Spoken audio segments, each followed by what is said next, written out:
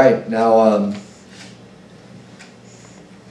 you probably wouldn't get this from John chapter 1, but what the subject I'll be preaching on tonight is actually we're going to be focusing on the Apostle Peter. Okay, Peter is a main character in the Bible, and we're going to be doing this from time to time.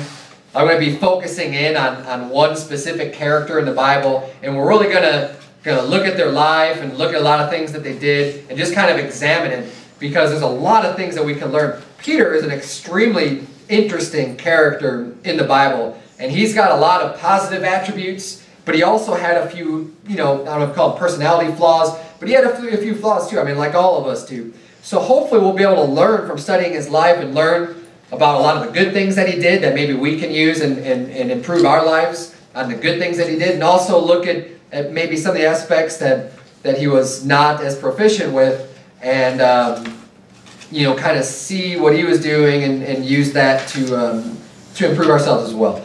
So we're going to be spending the vast majority of our time tonight, though, looking at the four accounts of the gospel, the Matthew, Mark, Luke, and John. That's where most of the stories happen that Peter is participating in.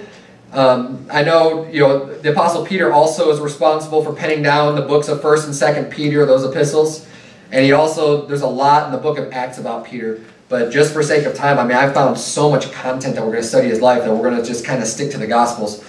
And the first thing that I want to point out is that Peter was a fisherman. Okay, Peter was a regular blue-collar worker. He was a fisherman. He toiled by bringing in fish, and that's what he did for his job. And as we saw in Acts chapter 4, if you're here for that, he was an unlearned man.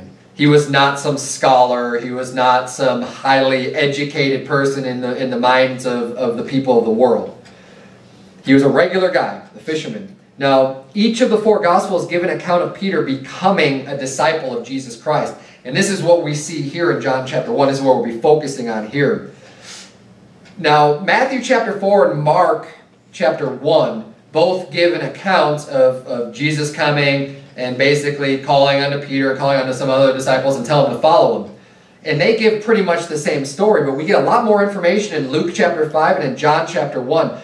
So, as we go into this is something to help you. If you want to, it's one thing to read the Bible. And the first thing you ought to do if you've never read the Bible is read the Bible. Read it through cover to cover. The more you read the Bible, though, the more you're comfortable with it and you've read it already, the next step is going to be to start studying the Bible. And a really, really good way to do that is you look for things, because you always want to compare Scripture with Scripture. The more if you want to learn about the Bible and about different things, compare different sections that are talking about the same things, that talk about the same subjects, and look up. And that's part of what I do as a pastor is, I'm studying the Bible and I'm looking and saying, okay, this is dealing with the same thing, this is dealing with the same thing, and I'm going to try to put it all together for you. But also in your own personal time, it's a good thing and a good habit to pick a subject or whatever. Whatever it is you want to do, study the Bible in that way. Now, the four Gospels are great. If there's something you're having a hard time understanding, try to find where that same thing happens in one of the other books, Matthew, Mark, Luke, and John. Because they all have a slightly different perspective on it. You get a little bit more information on one versus another. They kind of reveal different details. And the cool thing is that there's no contradictions at all. You could read it and it's like, oh man, I didn't even know that. This is like all this extra information, extra content. And we're going to see a little bit of that right now. And this kind of blew me away. I never really studied so in depth on the Apostle Peter, but I learned a lot when I was preparing for this sermon. And so let's look at John chapter 1 where we first started reading there. Okay, we're going to look at verse number 35, because even this, it totally passed me up every time I've ever read the Bible. I never really understood this, but it's pretty cool. In verse number 35 of John chapter 1, it says, "Again the next day, after John stood and two of his disciples, and looking upon Jesus as he walked, he said, Behold the Lamb of God." So here we have John the Baptist. So when it says John there, it's talking about John the Baptist. Right? John the Baptist came preaching and teaching before Jesus Christ came and started his ministry. John the Baptist was the one who was supposed to prepare the way of the Lord. So he was getting people ready. He's preaching about Jesus Christ. He's saying, okay, like we need to get ready. Christ is coming. And he knew Christ was coming. So he's out preaching. He's out baptizing. He's doing his ministry. Jesus comes, right? Jesus gets baptized of John the Baptist. So John had a bunch of disciples and followers of him, right? There was a lot of people that were, I guess you could say, part of John's church, right? John the Baptist. And they were following with him. And what his job was, he was trying to point people to Jesus.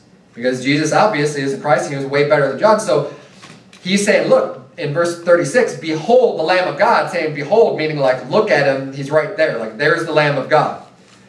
So it says in verse 37, and the two disciples heard him speak, and they followed Jesus. So they say, okay, oh, that's the Lamb of God. Okay, well, we're going to go follow him then. Right? Of course, that's what you should do. Follow Jesus. Verse 38 says, then Jesus turned and saw them following, and saith unto them, what seek ye? They said unto him, Rabbi, which is to say, being interpreted, Master, where dwellest thou? He saith unto them, come and see. They came and saw where he dwelt, and abode with him that day, for it was about the 10th hour. And it says in verse 40, one of the two which heard John speak and followed him was Andrew, Simon Peter's brother. So, in the beginning of this, where we started reading 35, it just says two of John the Baptist's disciples. Well, now we get a name for one of them. One of those two disciples that was a disciple of John the Baptist that started following Jesus was Andrew. Now, Andrew was the brother of Simon Peter. It's the Apostle Peter. That's who we're studying tonight. Okay? And in verse 41 it says, he first findeth his own brother Simon, and saith unto him, we have found the Messiah, which is being interpreted the Christ. And he brought him to Jesus. And when Jesus beheld him, he said, thou art Simon the son of Jonah, thou shalt be called Cephas, which is by interpretation a stone. So right away here we see, Andrew is pointed to Jesus by John the Baptist. He goes, he spends some time with Jesus, he gets to know him a little bit. He says, asks him where he lives. Jesus, brings him, okay, I'll show you.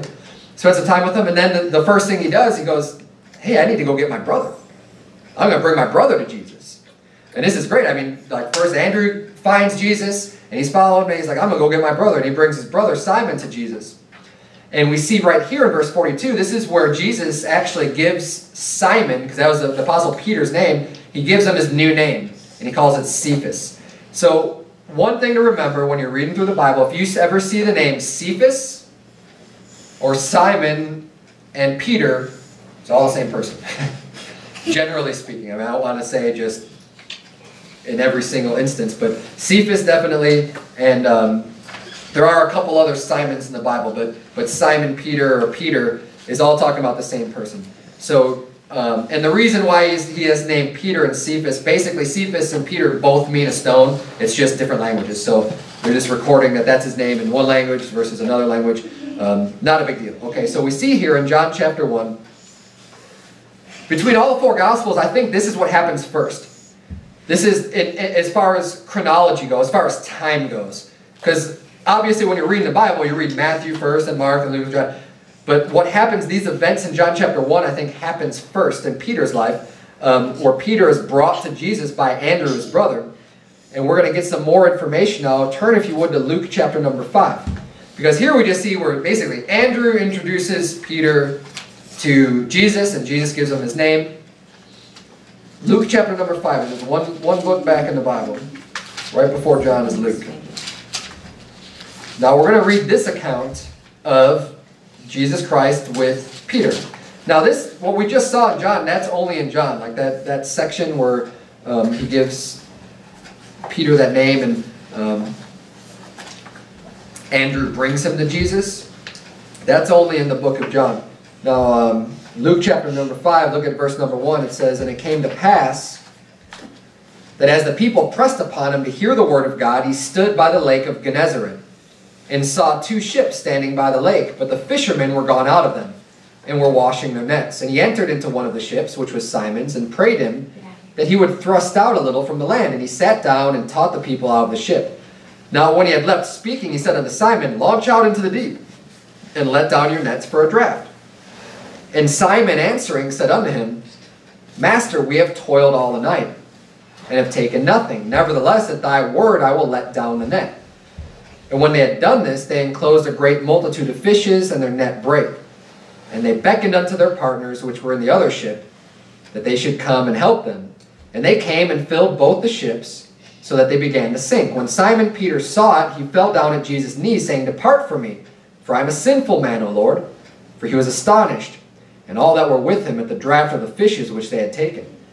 And so was also James and John, the sons of Zebedee, which were partners with Simon. And Jesus said unto Simon, Fear not, from henceforth thou shalt catch men. And when they had brought their ships to land, they forsook all and followed him.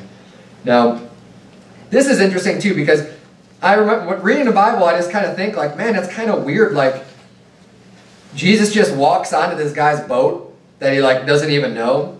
Because you got to get what's happening here. So basically what's happening is that a lot of people, says the people pressed upon him to hear the word of God. Jesus was teaching.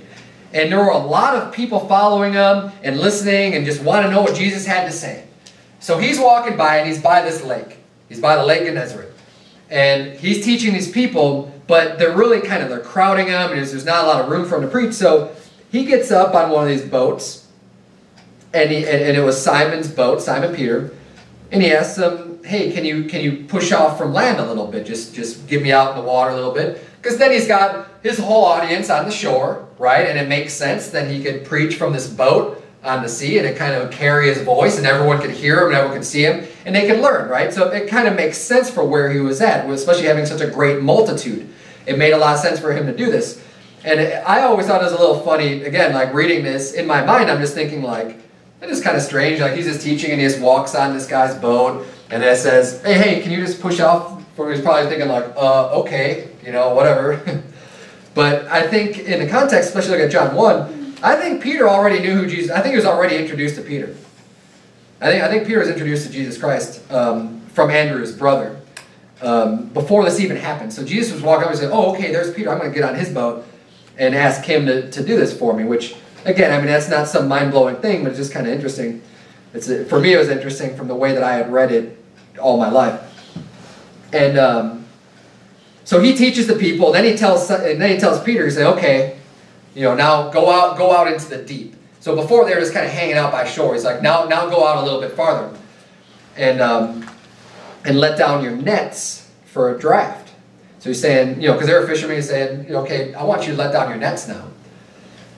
And Simon answers them in verse 5. It says, and Simon answering said unto him, Master, we have toiled all the night and have taken nothing. He said, look, we worked all night, we were out fishing all night, and we didn't get anything. Nevertheless, at thy word I will let down the net. Now notice what he said there. Jesus said, launch out into the deep and let down your nets for a draft. Nets, plural. Peter's like, all right, look, we've been working all night, Jesus. I'll go at your word, I'll let down the net. And look what happens. And when they had done this, they enclosed a great multitude of fishes, and their net brake. Now if he would have let down the nets, I don't think they would have broke. But because he let down the net, hey man, and Jesus told him, like, look, let down the nets. He knew what was going to happen. But, Peter's like, okay, just to humor you, we'll go throw a net down. And their net brake, it says, they enclosed a great multitude of fishes, and net brake, and they beckoned unto their partners, which were in the other ship, that they should come and help them. And this is also where we find out that James and John, the sons of Zebedee, they were partners with Peter. So like they all knew each other beforehand. And of course James and John also become disciples of Jesus Christ. So Peter, James, and John are also known as the top three, where you get into that a little bit. They're kind of like Jesus' top disciples, the people who like follow him closely and that you hear about the most in the Bible. And they got to do some extra special things that none of the other disciples got to do. But they were all partners here in their fishing business. And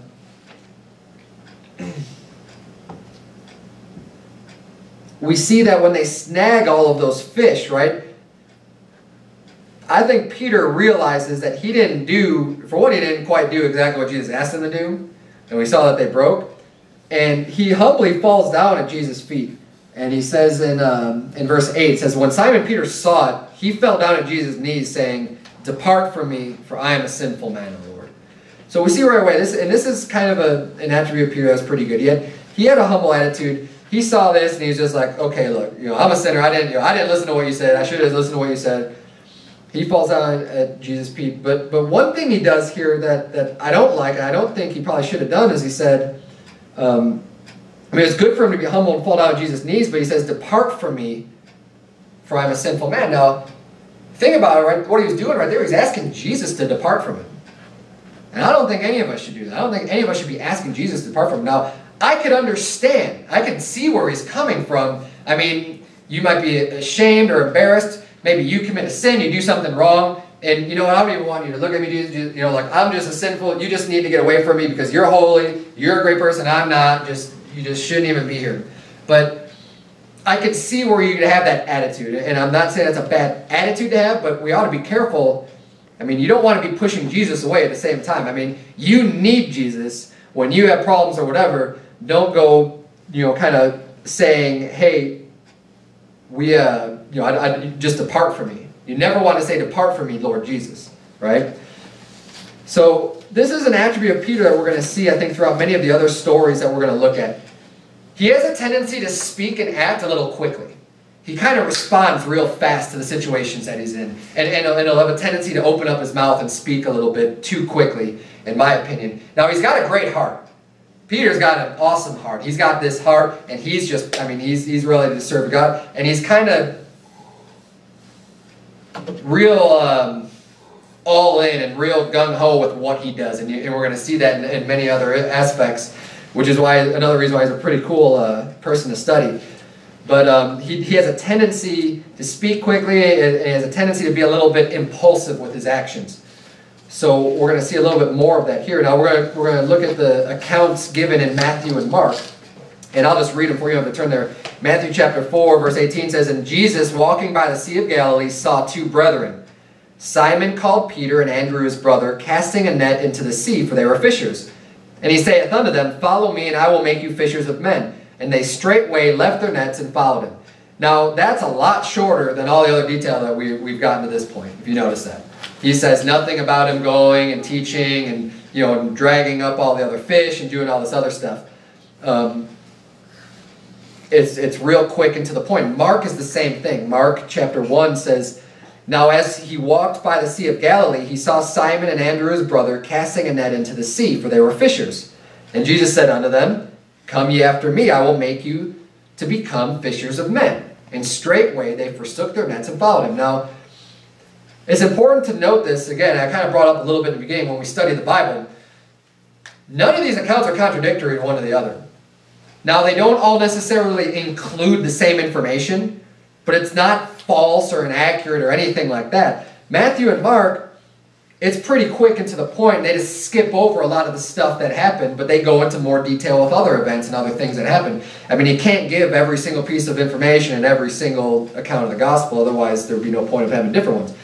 But they're not contradictory whatsoever, but we learn a lot more when we study them from all these different angles, and you can see what they're doing. And the different information is provided in these different accounts, I think, because they're trying to focus on different things and teach us different things.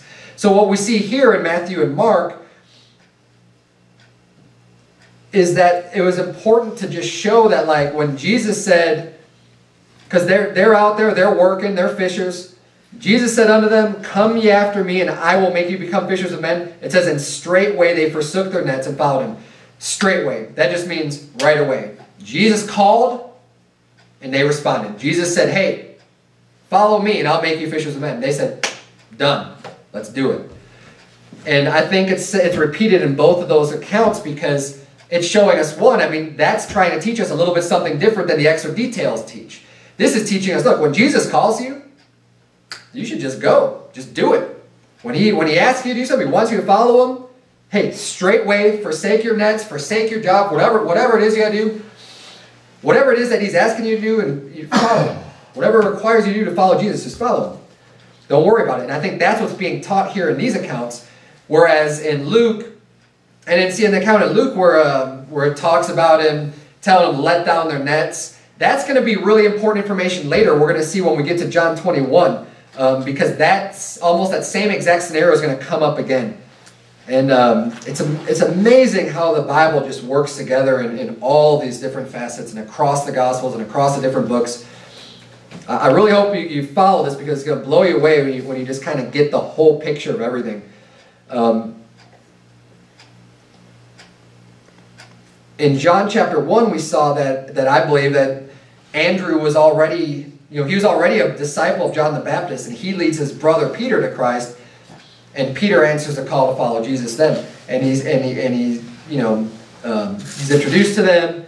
Jesus comes, he gets on a ship, and tells them, okay, look, I want you to follow me. You're going to be a fisher of men, and he does, and it's also important to note, too, before we get off of this story, we'll get on to something else. You go ahead and turn to... I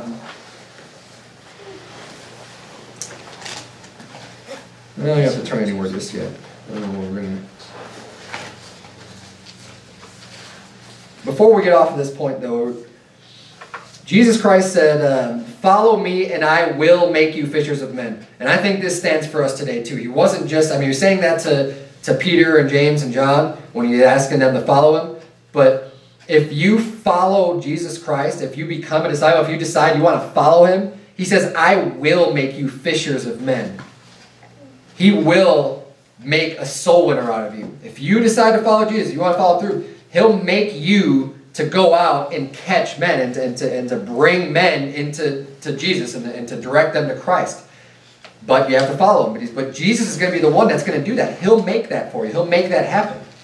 He'll make the change in your life. He'll make you to be able to do that, but it's up to you to follow him. It's up to you to do your part. And that's reassuring, and he says he will do that for us. Now, another aspect of Peter we see in you have to turn to Matthew 8:14 says, and when Jesus was come into Peter's house, he saw his wife's mother laid and sick of a fever. Peter was married. Peter had a wife. And that's something you don't hear much of at all, because Peter basically left and was following Jesus all over and doing the stuff that he was doing. But it's important to note this, because there's a false religion out there called the Catholic Church that teaches that Peter was the first pope. And of course, they have all their rules for the popes and for their religious leaders that they have to be celibate. They can't be married. Well, if they are going to call Peter their first pope was married.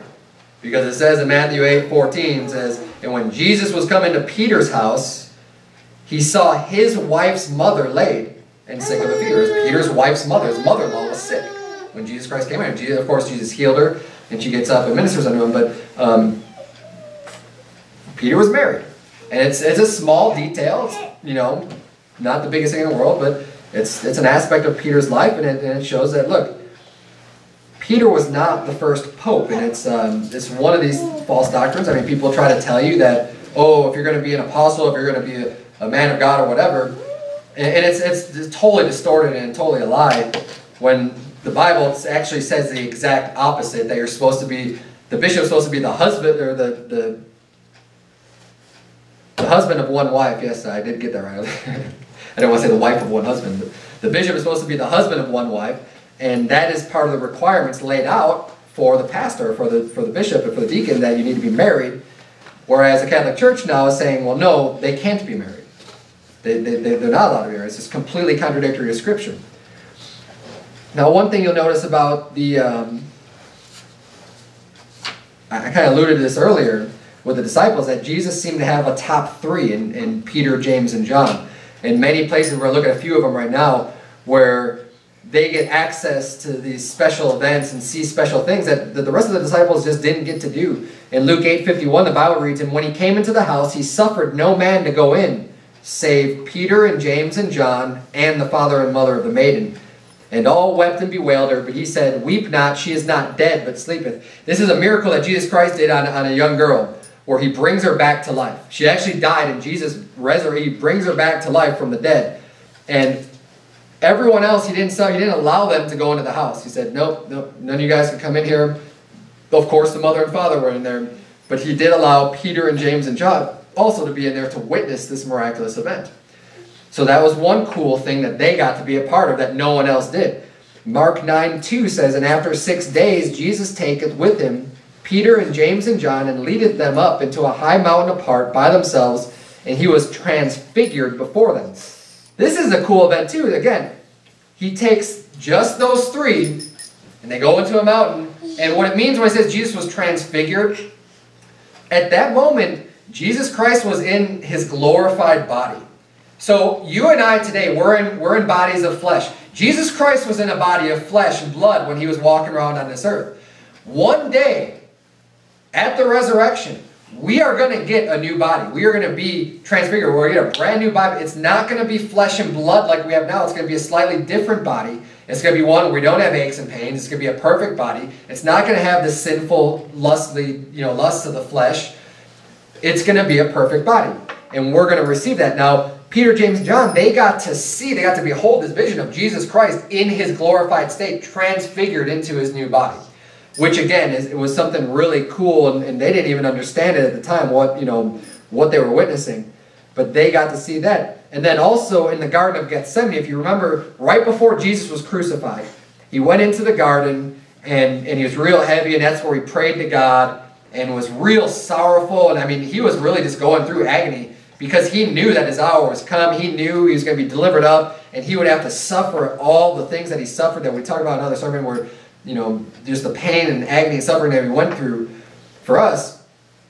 But right before all that stuff happened, he went into this place in his garden, and he brought with him, it says in Matthew 26:37, it says, and he took with him Peter and the two sons of Zebedee, and began to be sorrowful and very heavy. So the people that he wanted with him in that hour of trouble and his time of need, those top three. Again, throughout the Bible, you'll see that in the New Testament, that they were special people. And so Peter was a special person. He was special to Jesus Christ.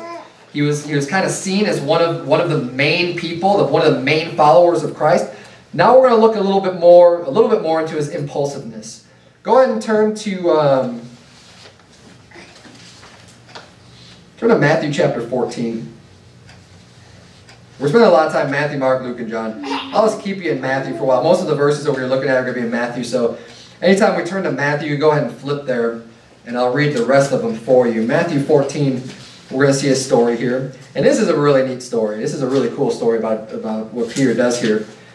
Matthew 14, we're going to start reading in verse number 25. It says, and in the fourth watch of the night, Jesus went unto them, walking on the sea. And when the disciples saw him walking on the sea, they were troubled, saying, it is a spirit, and they cried out for fear.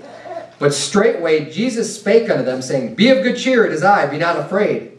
And Peter answered him and said, Lord, if it be thou, bid me come unto thee on the water. And he said, come. And when Peter was come down out of the ship, he walked on the water to go to Jesus. But when he saw the wind boisterous, he was afraid and began to sink. He cried, saying, Lord, save me. And immediately Jesus stretched forth his hand and caught him and said unto him, O thou of little faith, wherefore didst thou doubt? Now this is really cool. This is where we see Jesus Christ is walking on the water. He's walking out into the middle, just in the middle of this lake. They're on the boat, and they get scared. They get freaked out because they see this guy walking on the water. They're thinking, like, is that a ghost? Is that a spirit? Like what is that?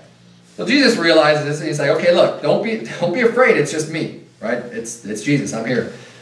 And so Peter pipes up, and he's thinking, okay, Jesus, if it's really you, call me out there to you, because he knows Jesus isn't going to lead him astray. So he said, if it's really you, Jesus, bid me to come out there with you. And he does. He says, come. So Peter, I mean, that takes a lot of boldness and just, I mean, think about that. Like, even to just cross his mind, I think it's one of the things I love about Peter. He's just like, it came across his mind. He says to him, hey, you're walking on the water. I want to walk out there on the water with you. Call me out there to you. And he did. And he starts walking on the water. Peter is the only apostle that got to walk on the water with Jesus Christ. Now, of course, he got a little scared because there was like waves and stuff around him. He looked at it, it's like, whoa, like, and he began to sink. But Peter got the chance to walk on water. That took a little bit of impulse, a little bit of, he was thinking like, but his heart was in the right place. I mean, he was looking at Christ and saying, hey, if you tell me to do this, I'll do it. If you call me out, I'll do it. And I think that's really cool. Another story about Peter here, and a little bit of how he's got a little bit of an impulse. Not necessarily always bad. And we see here, I mean, there's nothing wrong or bad with what he did there. It was pretty cool. It was pretty neat that he was able to do that. John chapter 18, verse 10 says, Then Simon Peter, having a sword, drew it, and smote the high priest's servant, and cut off his right ear. The servant's name was Malchus. Then said Jesus unto Peter, Put up thy sword into the sheath. The cup which my Father hath given me, shall I not drink it? So here we see, that's right when they come to arrest Jesus Christ. They come to arrest Jesus, and again, Peter, James, and John were with him in the Garden of Gethsemane. And they come, and they have all these swords and spears and stuff, and they come to take him. And Judas led him, of course, was the traitor, and betrayed Jesus Christ. They come to arrest Jesus, and Peter's just like, boom, he pulls out his sword, and he swipes it and cuts a guy's ear off. And again, not saying that that's bad, but Jesus said to him, okay, look, you know, we're not fighting with swords right now. You got to put up your sword. There's a reason why he's going through this. And there's a reason why he has to do this. So, you know, he kind of tells him to back off, but hey, Peter was the first one. He's just like, boom, I'm right there. I'm going to defend Jesus Christ. You know, I'm right here. He was being solid there, but it was impulse. I mean, he was just like, boom, I'm ready to go. And then in John chapter 13, verse 6, I'll read this for you as well. Go ahead and turn to Matthew 16 if you're still in Matthew. The Bible reads, Then cometh he to Simon Peter, and Peter saith unto him, Lord, dost thou wash my feet? This is at the Last Supper where we see, you know, Jesus humbles himself and he gets down and he decides to wash all the disciples' feet. And then when he gets to Peter, Peter just asks him, Lord, dost thou wash my feet? Jesus answered and said unto him, What I do thou knowest not now, but thou shalt know hereafter. Peter saith unto him, Thou shalt never wash my feet. So Jesus already said, look, you don't know what I'm doing now, you understand it later. But Peter kind of answers pretty quickly. And again, we've seen this before. I think Peter answers real quick. He says, Thou shalt never wash my feet. Don't say, Depart from me, Jesus. When Jesus is about to wash your feet, he's washing everyone else's. And Jesus says, look, you don't understand this right now, what I'm doing. Don't tell him, never wash my feet. He's doing it for a reason. Jesus answered him, If I wash thee not, thou hast no part with me. So then we see the exact opposite. Peter says, Simon Peter saith unto him, Lord, not my feet only, but also my hands and my head. Like, oh, if that's the case, then wash me everywhere. You know, I don't want to be missing out at all. But this is kind of like the way Peter acted. This gives us a little bit about the personality of Peter and how he was just, I mean, he really, with all of his heart, was kind of, you know, one way or the other, and that's the way he went. And if you're in Matthew 16, look at verse number 21. It says, From that time forth began Jesus to show unto his disciples how that he must go into Jerusalem and suffer many things of the elders and chief priests and scribes, and be killed and be raised again the third day. So he's explaining to them, look, I'm going to have to be killed, and the resurrection is going to happen. This is what's going to happen. Then in verse 22 it says, Then Peter took him and began to rebuke him, saying, Be it far from thee, Lord, this shall not be unto thee. Again, he's saying these things, all these stuff that he's saying, he's got a good heart, right? I mean, when he tells Jesus to depart from me, I'm a sinful man, he's got a good heart. When he tells Jesus, you know, not to wash his feet, he's thinking, Jesus, you shouldn't be washing my feet, I'm a sinner. You know, like, he's looking at it from that perspective. And when he says here, you know, oh, be it far from thee. No, you're not going to be killed and be crucified and all that stuff. Like, that's not going to happen to you. His heart's in the right place. But look at what Jesus says to him in verse 23. He says, But he turned and said unto Peter, Get thee behind me, Satan. Thou art an offense unto me, for thou savorest not the things that be of God, but those that be of men. Obviously, Peter should not have said that and rebuked Jesus Christ the way that he did. It was wrong for him to do that. And you can see why also. I mean, if your heart can be in the right place, but it doesn't mean you always do the right things. And Peter's heart may have been in the right place, but he shouldn't have done that. And he shouldn't have spoke that way. And we ought to be careful with the words that come out of our mouth. We ought to be careful not to react too quickly or too rashly in a given situation. Sometimes situations call for quick action. I get that. But you know, a lot of these answers, I mean, you see Peter doing this. You don't really see the other disciples doing this like the way that he does. And this is something that we learn about him. Again, I mean, he has this great heart, and he was definitely a leader. It's evidence in the book of Acts and other places. Peter was looked up to. He was able to get people to follow him, and he was definitely like a natural leader. And he did many, many great things. And it's interesting to see his quick reactions in these situations. Now, as we saw earlier, he did some really cool things like walking on water. He was ready to fight for Jesus. He cut off that ear of Malchus. But, I mean, he also rebuked Jesus. So this impulsiveness kind of is worked out, and, I guess like in a couple different ways for him. The last story we're going to look at is when Peter denied that he knew Jesus. Okay, and this is a low point for Peter. If we're in Matthew, go ahead and turn to Matthew chapter number 26. It's right near the end of the book of Matthew. Matthew 26. We're going to see here in verse number 33. I'm going to start reading. It says, Peter answered and said unto him, Though all men should be offended because of thee, yet will I never be offended. Again, he's kind of saying things, I'm never going to be offended. He's kind of just making a blanket statement. Though everybody else is offended of thee, yet will I never be offended. Jesus said unto him in verse 34, Verily I say unto thee, that this night before the cock crow thou shalt deny me thrice. 3 times he's going to deny him. Peter said unto him, Though I should die with thee, yet will I not deny thee. Likewise also said all the disciples. So everyone's saying, look, we're not going to deny you, Jesus. We're with you. We're with you to the end. And that's it. But look what happens in verse number 56 of the same chapter, Matthew 26. Everybody said, look, we're not going to forsake you. We're not going to leave you. We're with you. Verse 56, But all this was done that the scriptures of the prophets might be fulfilled. Then all the disciples forsook him and fled. Everybody left him. Just as Jesus said would happen. He said they all left. Verse 57, And they that had laid hold on Jesus led him away to Caiaphas the high priest, where the scribes and the elders were assembled. But look at verse 58. It says, But Peter followed him afar off unto the high priest's palace, and went in and sat with the servants to see the end. So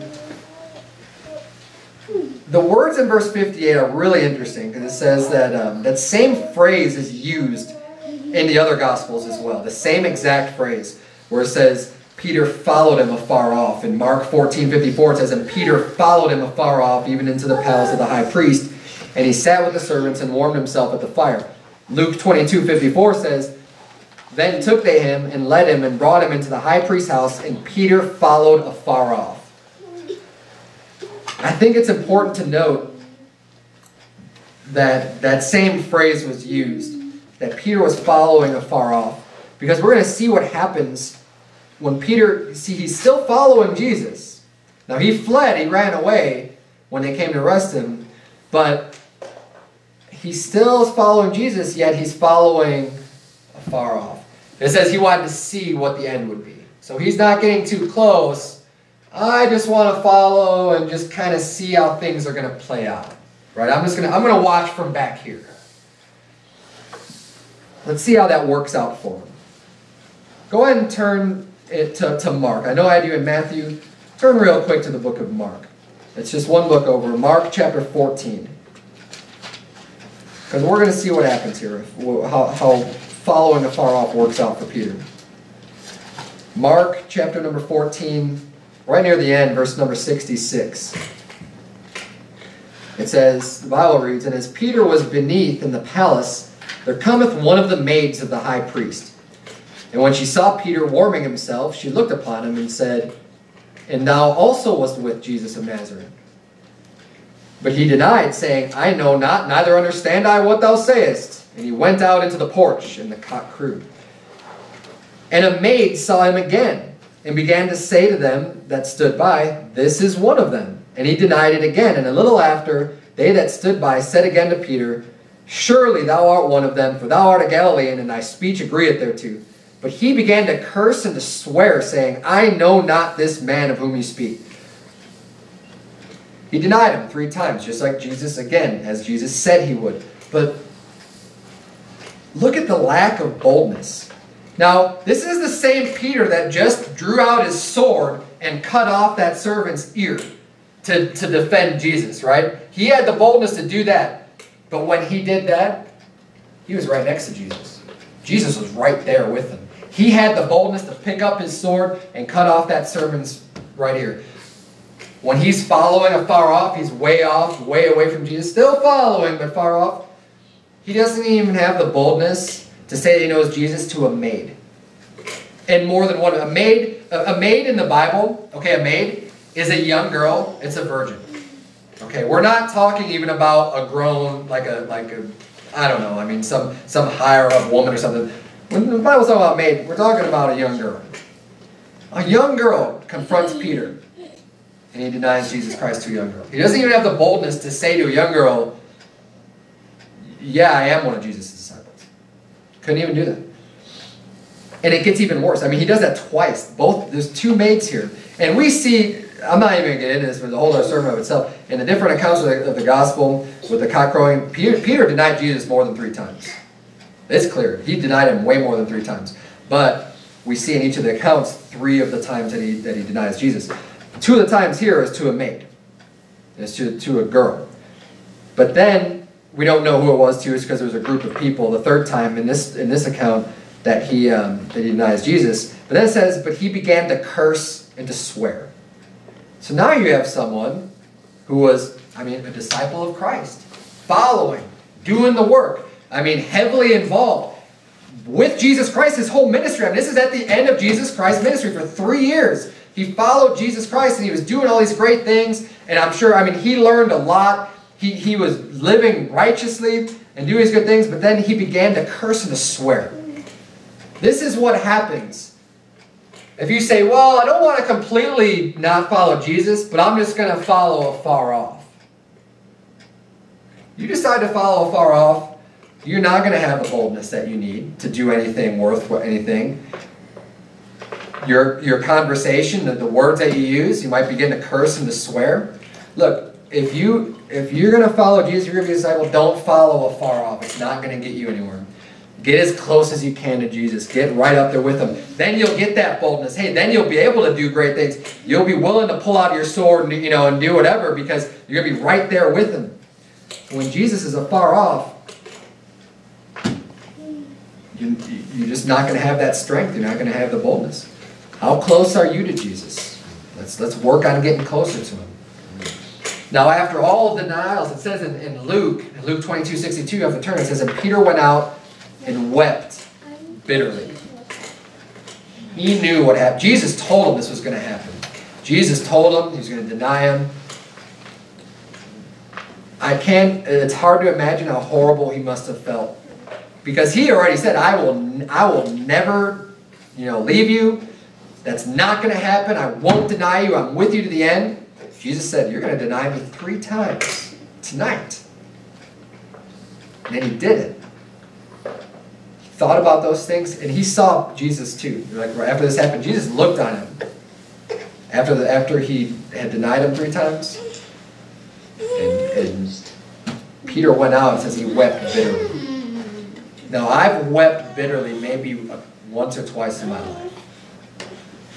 Bitter weeping. That is some serious. When you're brought down really low. Some people, I don't even know if they've ever wept bitterly, but that is an extreme low point in your life. And I don't wish it on anyone. It's a horrible thing. Just to be that sorrowful and that sad. But Peter went through this, so he hit this. He hit this low point where he realized, look, I just denied Jesus Christ. He was with him and serving with him, and he denied him 3 times. Very low point. Go ahead and turn to John chapter 21. I'm going to be wrapping things up here. This is the last story we're going to do. John chapter number 21. Matthew, Mark, Luke, John. We started in John 1, and we're going to finish in John 21. Last chapter of the book of John. Because now, of course, after this happens, after Peter denies Christ, Jesus is crucified, he's buried, and then he's resurrected again from the dead. And Peter's a witness of Jesus Christ after he was resurrected. Peter witnesses this, but he's even a witness of that before we get to this story in John chapter 21. Look at verse number 2. The Bible says there were together Simon Peter and Thomas called Didymus and Nathanael of Cana in Galilee and the sons of Zebedee and 2 other of his disciples. Simon Peter saith unto them, I go a-fishing. They say unto him, We also go with thee. They went forth and entered into a ship immediately, and that night they caught nothing. Verse number 4, But when the morning was now come, Jesus stood on the shore, but the disciples knew not that it was Jesus. Then Jesus saith unto him, Children, have ye any meat? They answered him, No. And he said unto them, Cast the net on the right side of the ship, and ye shall find. They cast therefore, and now they were not able to draw it for the multitude of fishes. Therefore that disciple whom Jesus loved saith unto Peter, It is the Lord. Now when Simon Peter heard that it was the Lord, he girt his fisher's coat unto him, for he was naked, and did cast himself into the sea. Now does that story sound a little bit familiar from what we just saw in the beginning of the sermon? But Jesus had already told Peter, he said, From henceforth thou shalt catch men. And this goes all the way back to where we started. When Peter first became a disciple of Jesus, when he first decided to follow him, Jesus Christ said unto him, From henceforth, that means from now on, you're going to catch men. He was saying, you're done fishing for fish. You're done with that. They were not supposed to go back to their fishing jobs. Okay? Jesus had a different plan for them to do. You're going to go out and catch men. This is what I have for you to do. This is what I want you working on. But as we see here in verse 3, it says, Simon Peter says unto them, I go a-fishing. So he's already just saying, no, we're going to go back. And look what he does too, because it wasn't just him that went. It was basically everyone else that's here went with him. Peter was a leader. He was able to lead people about. Now, as a leader, you can lead people to do good things, or you can lead people astray.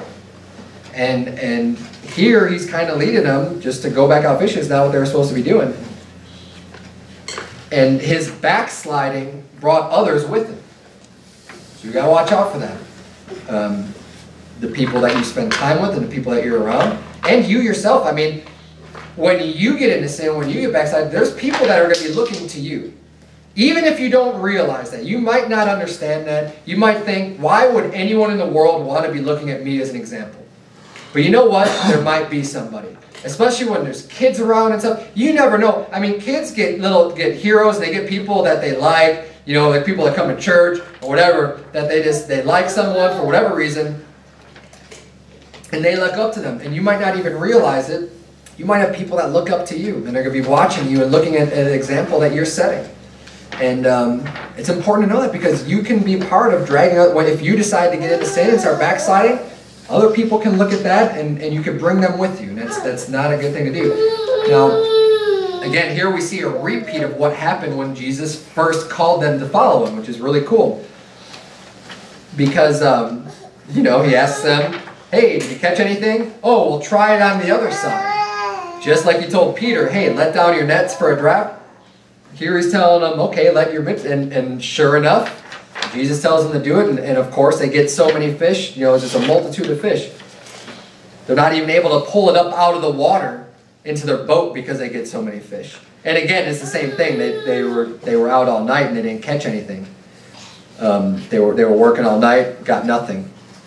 And again, that's showing when they're doing the work in the flesh and relying on their own strength and their own power to do this stuff, you're not going to catch anything. You're not going to do anything. But when you're listening and following the commands of Jesus, and Jesus is with you, hey, you can do all kinds of great things if Jesus is blessing you. Now, and this is the last event too, where we see this impulsive behavior by Peter, because Peter hears that it's Jesus. John realizes, John's in the boat. He said, look, okay, I remember what happened a few years ago. I remember when he told us to let the nets up. That's Jesus. That's Jesus on the shore that's talking to us and telling us to let the net down. And the multitude of fish is like, there's no way. So when Peter hears that, he's just like, I'm not even going to wait for these boats to row in the shore. He just jumps right in the water and swims to shore. Now, and that's just, I think that's one more thing where he's just like, oh, it's Jesus, boom, I'm there. And it's also important to note here that the Bible says that he was naked. And it's not in there by accident. It's not just some little detail that just like, that's there for no reason. Right? There'd be no reason to say it if it wasn't there for a reason. And it's because it says he girt on his fisher's coat unto him, for he was naked, and he cast himself into the sea. And you'll see throughout the Bible many places that basically being naked is a sign of when you're ashamed and when you're in sin. The Bible correlates that with being naked. Peter was in sin here. Peter was backslidden. And basically, he was naked and open. And I'm not going to get into that very much, but it's definitely not there by accident. Now, Jesus had a conversation with Peter in chapter 21 here. We're going to see, they get to shore, they see Jesus Christ, they know it's him, and Jesus has this conversation with Peter. I'll close with this. In verse number 15, he says, "So when they had dined, Jesus said to Simon Peter, Simon, son of Jonas, lovest thou me more than these? He saith unto him, Yea, Lord, thou knowest that I love thee. He saith unto him, Feed my lambs. He saith to him again, the second time, Simon, son of Jonas, lovest thou me? He saith unto him, Yea, Lord, thou knowest that I love thee. He saith unto him, Feed my sheep. He saith unto him the third time, Simon, son of Jonas, lovest thou me? Peter was grieved because he said unto him the third time, Lovest thou me? And he said unto him, Lord, thou knowest all things, thou knowest that I love thee. Jesus saith unto him, Feed my sheep. And I think it's important to note that here too. Jesus asked him 3 times if he loved him. And that grieves. The third time he said it, it really just kind of stuck Peter in the heart and just said, ouch. He just asked me 3 times if I love him. And how many times did Peter deny him? 3 times. Peter denied Jesus Christ 3 times. Jesus came back and he asked him 3 times, Do you love me? Do you love me more than these? Peter said, Look, you know I love you. The third time, though, it really stuck. It grieved him. But you know what? Sometimes you need to hear that. Sometimes you need to hear God's word to pierce your heart. And you can say, look, God, you know I love you. But sometimes you need to be reminded of some of the things you've done so that you can fix them going forward. Jesus wasn't saying that to him just because he hated him. Jesus loved him. Jesus definitely loved him. But he's saying, look, I want you to get right. I want you to stop this backsliding. I want you to get back on track. And after this, we see Peter does. He gets right back into the swing of things, and he gets on fire for serving God, probably more than he ever was. And he ends up being martyred for the cause of Christ. He ends up, giving up his life and not denying Jesus in the end. Even someone like Peter can backslide. Peter was a great man of God. We're not going to take anything away from that. He did a lot of great things. He was a very close disciple of Jesus's, and he did many wonderful things. But he still backslid. He still had that happen. So whatever you do, if you backslide, don't let that take you out of the race for serving God. You may face a setback in your life. Don't quit. Don't quit. Peter could have quit at this point. I mean, he was pretty much on that course of quitting when he started up fishing again and doing this stuff. But hey, Jesus called him back. He said, look, I meant what I said when I want you to be a fisher of men. I want you to keep doing that. Don't let these setbacks get you out. Don't let that make you quit. Peter went on to do amazing things, as we're seeing in the book of Acts. I mean, he was healing people. People were coming. I mean, he was doing so many things for the glory of God after all of this happened. Whatever's happened in your life, you don't know what's in store in front of you.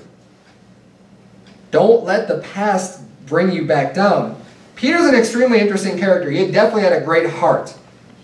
He was a little impulsive, as we saw, but another thing that you may notice is that in this, you might ask, I didn't really get into this a whole lot, but he asked Jesus a lot of questions.